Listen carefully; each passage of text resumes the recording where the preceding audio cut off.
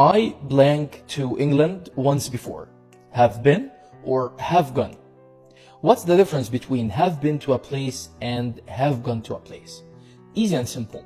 Have been to a place means I went and came back. Have gone means went and still there. I didn't come back. Here in the question, I to England once before. Once means one time. So I went there one time and came back. So here I choose have been because I came back. I have been to England once before.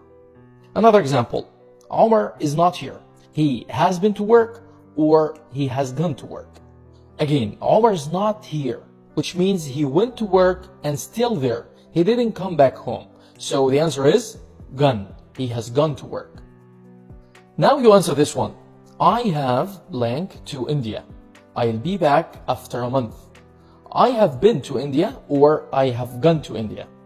Can you answer this one, guys? Notice the key is in this sentence. I'll be back after a month, which means he's still in India. He didn't come back. So the answer is clear, right? Show me your answers in the comments and thank you for watching.